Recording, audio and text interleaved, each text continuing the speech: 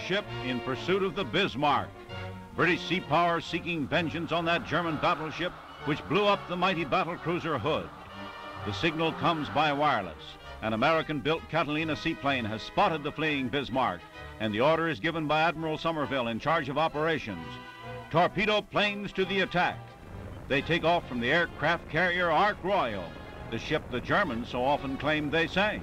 And those are the warplanes that torpedoed the Bismarck, damaging it, slowing its speed, so the British warships could catch the fugitive giant.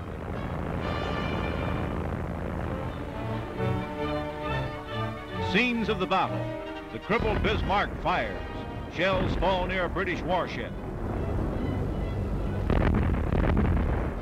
Shells from the doomed Nazi battleship continue to burst.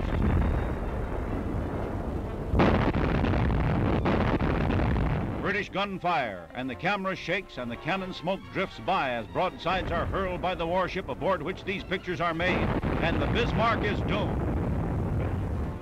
Prisoners, members of the crew of the German battleship, which was finally finished off by a torpedo. 100-odd were saved.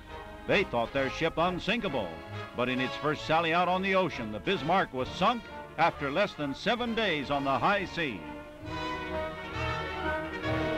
That sea monster fired its shells in the final action, HMS Rodney. To congratulate comes First Lord of the Admiralty Alexander. The pride and prestige of the British Navy was bound in the destruction of the Bismarck. Vengeance for the sinking of the Hood, world's biggest warship.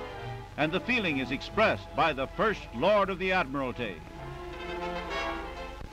The destruction of the Bismarck, that great and powerful ship, had to be accomplished to be true to the traditions of the British Royal Navy. They played their part in a victory which is proudly marked up along with victories of the past. The greatest pursuit and kill in history.